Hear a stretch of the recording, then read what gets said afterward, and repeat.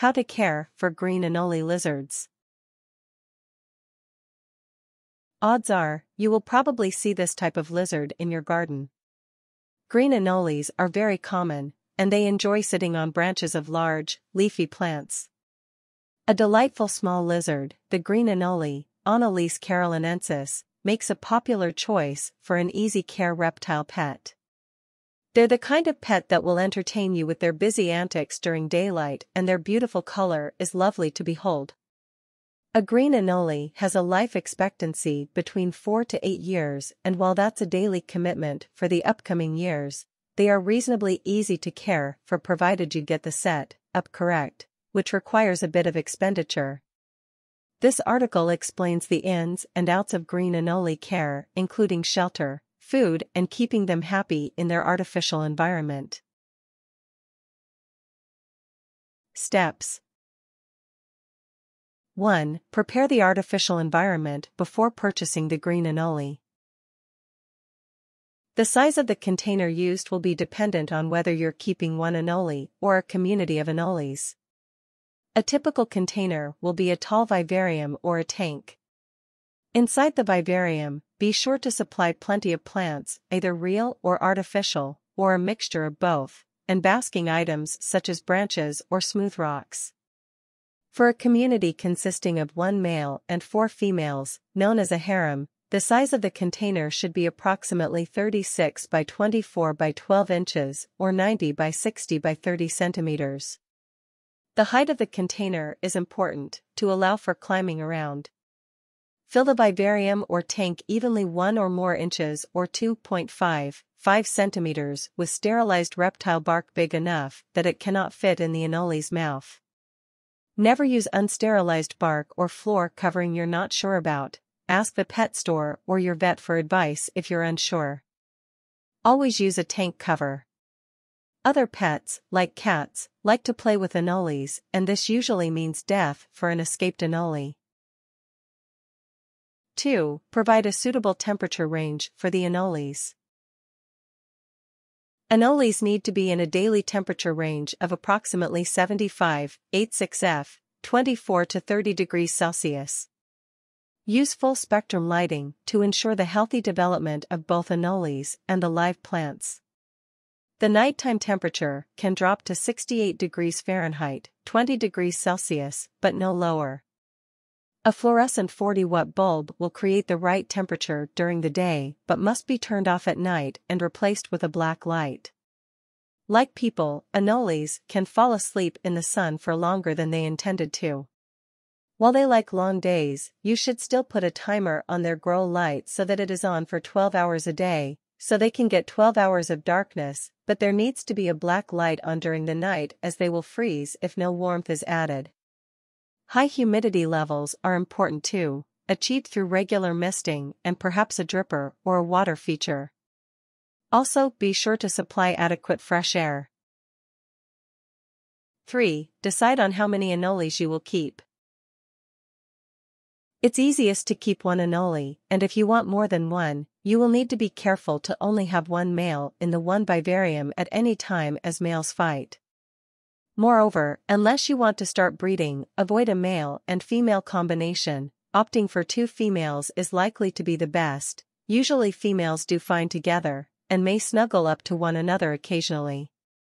If you're breeding anoles, the harem is ideal with 4 females and 1 male. When younger, it is sometimes difficult to determine the sex of your lizards. Males always have a throat fan, or dewlap, underneath their throat that inflates into a red frill for mating, territory display on occasion. When older, males are typically larger and have longer snouts than females. Males also will have 2 large scales on their stomach at the base of their tail. Males have 2 bumps on the bottom base of the tail and females have only 1 or none. Males also tend to be more colorful than females. Be aware that not everyone agrees that anoles are sociable enough to live in a close vivarium or tank community where they can't get away from each other. Some people believe that anoles should be kept separate from one another in different tanks or containers.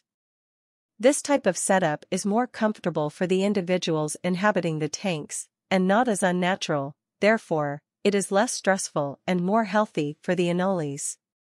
However, if you do keep them in the one vivarium, always provide many basking spots so as to avoid competition.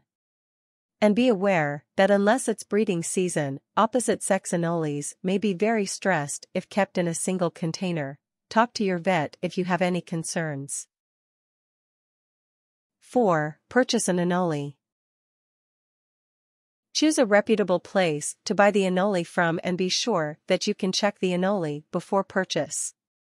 When buying an anole, make sure to check for parasites, sluggishness, and their body weight. This latter can be ascertained by looking for obvious ribs showing. An unhealthy anole will have sunken in cheek areas and will look much like a skeleton with skin. Make sure that your anole is in a tank of its own when you buy it, or check the others for signs of stress, parasites, loose droppings, missing tails, and coloration. A green-colored anole is less stressed out, and therefore a healthier specimen. Slow anoles may just be cold, or it may be too hot. It all depends on their surroundings. Use common sense when choosing a new pet. Don't pick the smallest, skinniest anole because you feel bad for him. Chances are you'll feel worse for him when you have to bury him in a shoebox in your garden. 5. Feed and water the anoles. Anoles are insectivores, and the size of insects they'll eat ranges from small to medium. Anoles need a minimum of twice weekly feeding and preferably every 2 to 3 days, or ask for advice from your vet. If you have more than one anole, it is vital that you keep an eye to see that each anole gets several insects every feeding. The food must be live. Canned foods will not be eaten since it is lifeless and won't compete with your anole, so here are some suggestions on what to feed. Feed crickets. One meal anoles enjoy is cricket, buy the smallest cricket offered, and if there is only one size at a pet store, go to a different one. Dust the crickets with a supplement powder at each feeding to help ensure the anoles get enough calcium and vitamins. Anoles missing the key nutrients can get metabolic bone disease, MBD, and die. If you keep crickets around in bulk, load them by feeding them a vitamin-rich cricket food prior to feeding them to your lizards. This way, all of the nutritious food your crickets just ate will then, in turn, be passed on to your anole. Equally, if your crickets are starved, your anole soon will be too.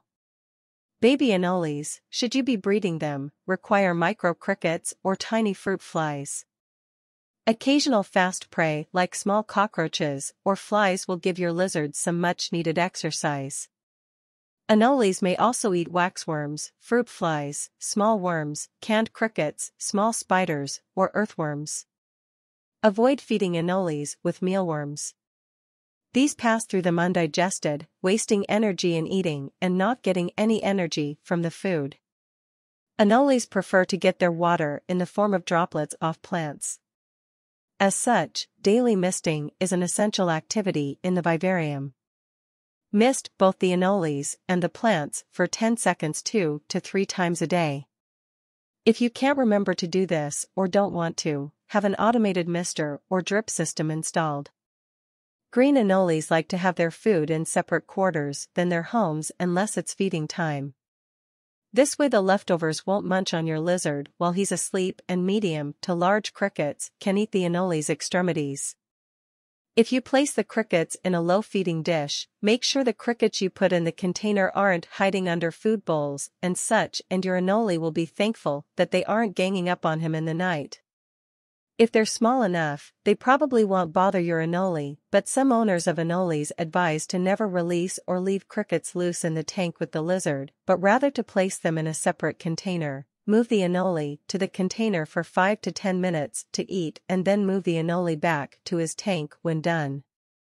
The anole must have proper vitamins and calcium. Since it eats feeder insects, all of the lizard's extra nutrients must be contained in those insects. Give the lizard UVB light, full spectrum, so the anole can regulate its vitamin balance. Make sure it's rated for the tank size and the anole. Replace these special bulbs every few months even if they are still producing light. After a while, they will stop making UVA and UVB. 6. Keep the vivarium or tank cleaned regularly. Reptiles in captivity are susceptible to germs and debris that builds up over time in their containers. It is important to maintain and clean their home regularly, at least weekly. And leftover, uneaten food should always be removed after mealtime. To make tank cleaning easier, try putting a sheet of plastic down before you put in the substrate. 7. Keep a watch out for health problems and be active about averting any potential concerns. Some anoles will get infections on their snout along the mouth. This can be cleaned by gingerly and delicately wiping the snout with a cotton swab barely wetted in either hydrogen peroxide or neosporin, an antibiotic ointment, or ask your vet for a reptile suitable product. Do not do this more than once a day and not for more than a few days. Don't force the treatment on them though. If they try to dodge you, let them, as it is likely that the stress of this procedure will harm them more. Instead, try keeping the container cleaner and maybe drier if it happens to be too moist. Kill any red spider mites that you see in the tank. An insecticidal soap can be made out of ivory soap shavings, tepid water, and vegetable oil shaken in a spray bottle. They are to anoles what ticks are to us. Make sure to get rid of any mold growth the second you see it. Don't hesitate by waiting to see what happens because your anole will suffer and probably die. 8. Handle with care.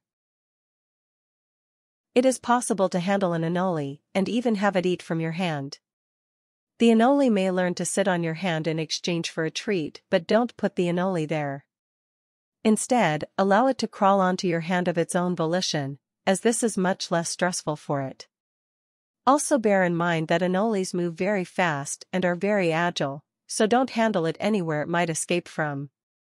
On the whole though, an anole is much more of a pet for watching than for holding, so keep handling to a minimum. If you need to move an anole, and this may be for feeding and cleaning purposes at the very least, be very gentle. Grip firmly but very gently and move him without delay. Always wash your hands after handling the green anole, as with any reptile or pet. In addition, wash your hands after handling any bedding or tank decorations to prevent the spread of salmonella. While this disease won't usually show on a reptile, more often the aquatic species like turtles will carry salmonella, and you are usually safe when dealing with arboreal live-off-the-ground creatures like the green anole, better safe than sorry.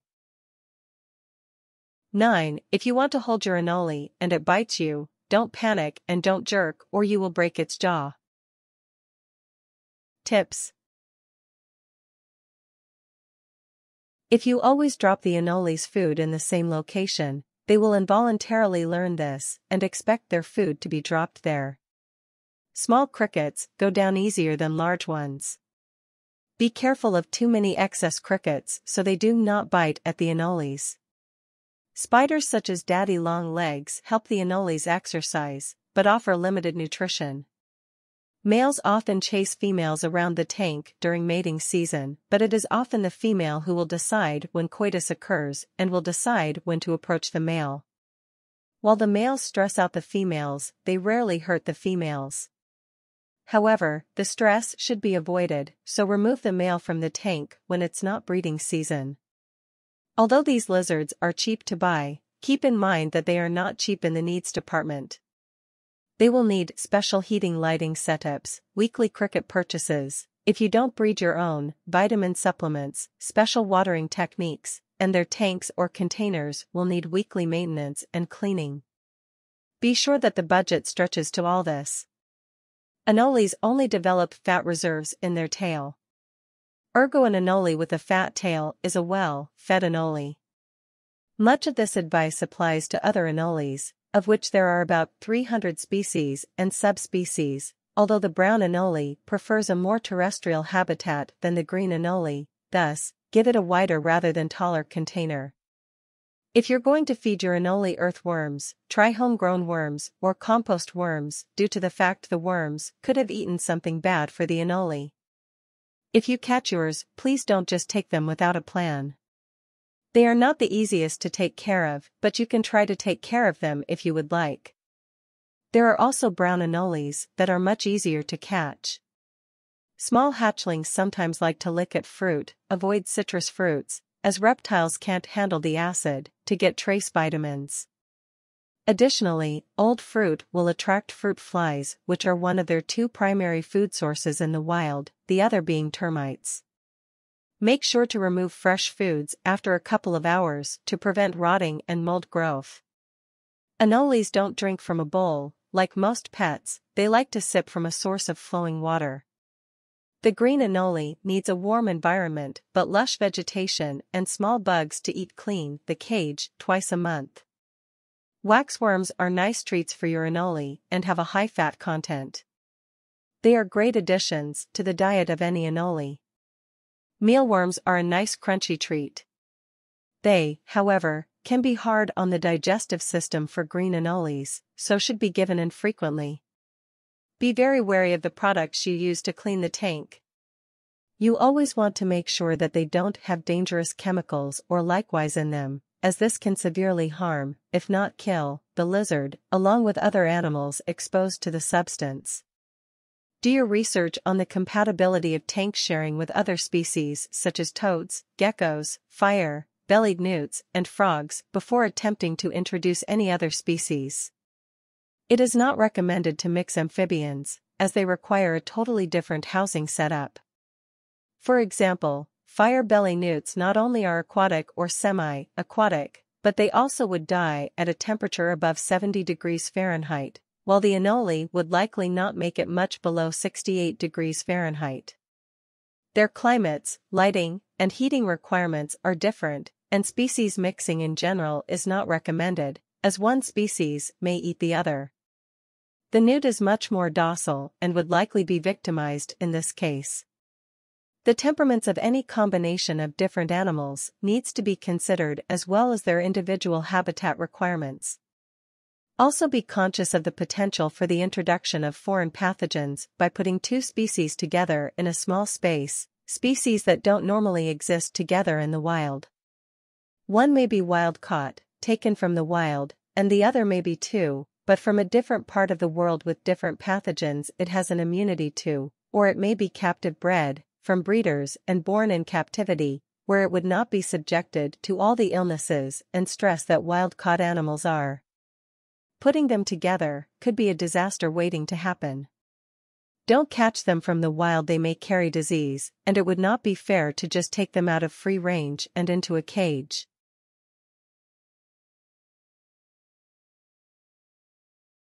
Warnings. Only feed your Anoles live food. Adult Anoles will not attempt to eat inanimate objects, and they will starve. Flies alone cannot provide the lizards with fat.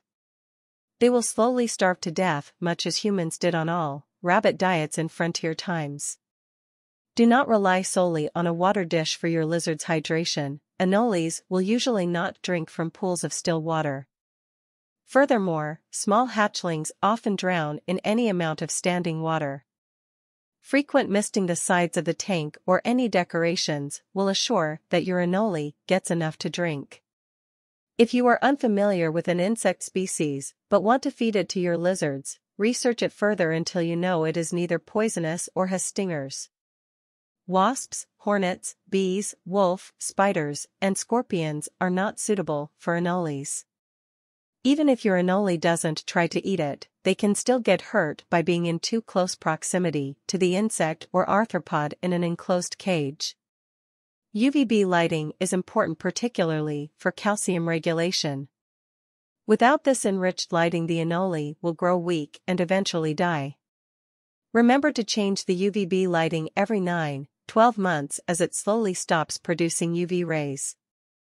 Simply having UVB lighting will not remove the need for vitamin supplementation, nor vice versa. The captive feeder insects must hold all the nutrients the lizard will get. Do not put more than one male in a tank. They will fight constantly over the limited territory. Don't forget that they are naturally loners, male anoles in particular, so even if you have two, it's still overcrowding in their eyes if their vivariums are facing. They don't have a good immune system at all. Double check to make sure anything you feed them doesn't have pesticides, because they have almost no white blood cells, basically immune system. Keep in mind that the majority of their heat and light comes from the sun shining down on them, so a heat source that radiates upwards is highly unnatural.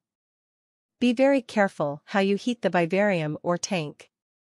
Do not use heating rocks or caves. They often overheat, causing burns or death. Avoid using hot rocks. They are much liked by the anoles, but they can cook the lizard from the inside out from overexposure. If you use a sun lamp or infrared bulbs, make sure it is not sitting directly on the screen topper. Many people have lost their anoles because of them literally cooking in the tank. Do not use a heating pad. They are potential fire hazards if not used with the proper tank set-ups. Things: at least a 10-gallon, 37.9 L, preferably a 20-gallon, 75.7 L, aquarium with a full metal, mesh lid, for strength and ventilation. At least one bag of substrate. A water spray bottle that has never been used for anything else. Decorations that allow hiding and basking spots.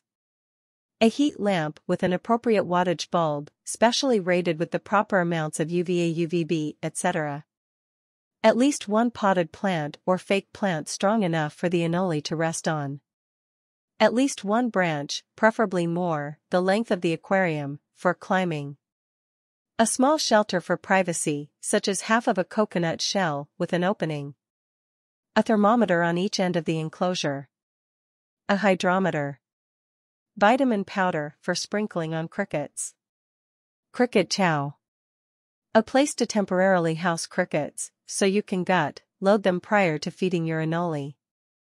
Remember to give them a wedge of fruit to provide moisture without them drowning in a bowl. They will also eat fruits and vegetables if you don't have cricket food. Adding cardboard tubes not only makes their last days happier, it makes it easier to remove them from their container without touching them. Simply remove the tube and shake it into your lizard's house. Tasty juices for feeding time.